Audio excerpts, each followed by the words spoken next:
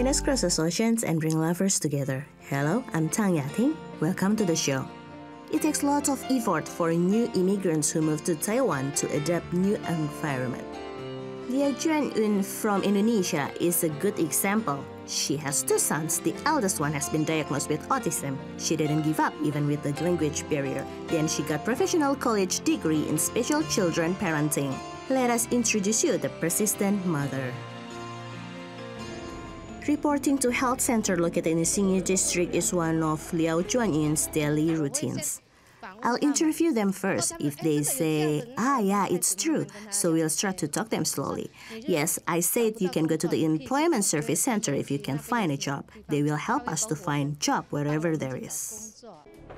Even though it's interpreter, but her service includes everything. In medical knowledge, it's always updates every year. There are some new information that we have to catch up. Not only understand the law, but also need to know the proper noun. If she wasn't working hard,廖轉運wouldn't be confident to become a professional volunteer, and that was start from her oldest son.